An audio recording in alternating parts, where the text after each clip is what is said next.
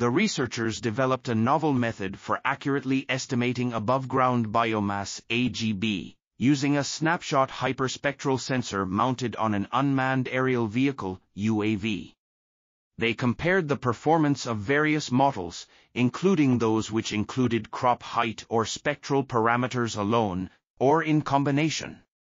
The best-performing model was found to be one which combined both crop height and spectral parameters.